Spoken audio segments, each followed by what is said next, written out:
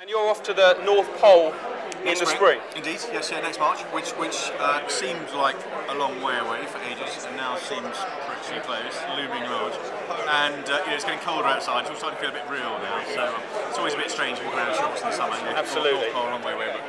Now, when it comes to giving something back from expeditions, one of the big things that you do is give something back by allowing people to actively engage in your projects. Absolutely. So your last big Arctic expedition, how many people were able to reach you through the internet, through your website? Massive, massive. We had, and this was completely unexpected, we had 8.5 million visitors, unique visitors to this website in 4 months. So huge, huge, huge.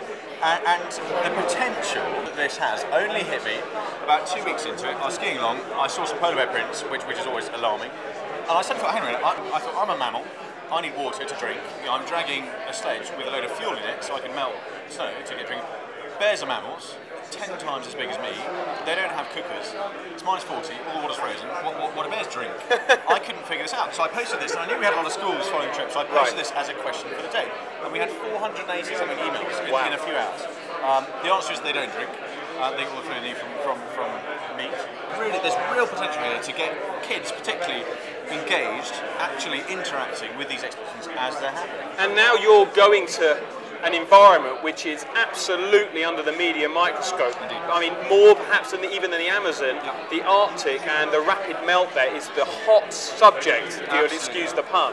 So is that something you want to capitalise on through your next trip? It is. I mean, I don't want to think I'm sort of jumping on the greenwashing bandwagon, but equally, I do think that I can give a pretty unique perspective and a fairly unbiased, layman's point. I'm not a scientist. There's no political agenda, so I'm just going out there, doing my thing, and through the technology we have nowadays, I can actually say, look, this is what's going on. Draw your own conclusions. Here are my photos from 7 years ago. Here's some video from today. This is what's changing. So, and you're at the coalface. They're going to see you donning your dry suit if you need to swim a lead. Yeah, absolutely. So for students in particular, they're seeing real life effects of global warming rather than reading about it in a kind of analytical or detached way. Some sort of chart, bar graph. You can't really. It's difficult to get excited about statistics. You can't really feel statistics. So I like to think that I can actually try and engage people in these environments in real time as these expeditions happen. So that is very exciting. Fantastic. Great, Ben. I'll let you back to your lunch. See you later on. Thank you.